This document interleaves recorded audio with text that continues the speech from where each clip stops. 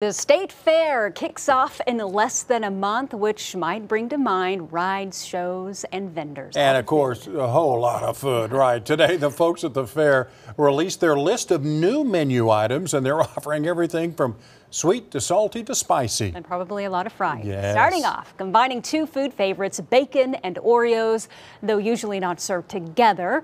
We're told this culinary masterpiece is cooked for perfection.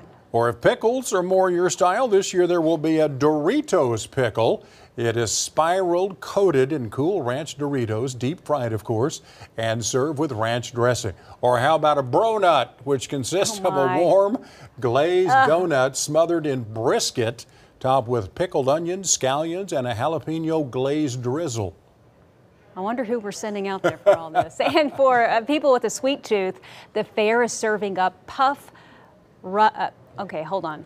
Puff African Delights.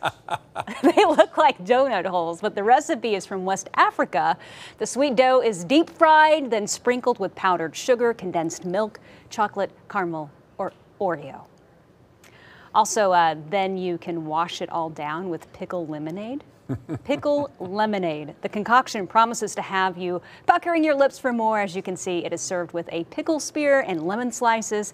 We're not, oh boy. You know, runners drink pickle juice for leg cramps. Yeah, because it has so much salt in it. Yeah, right. Maybe you might need that after walking all over.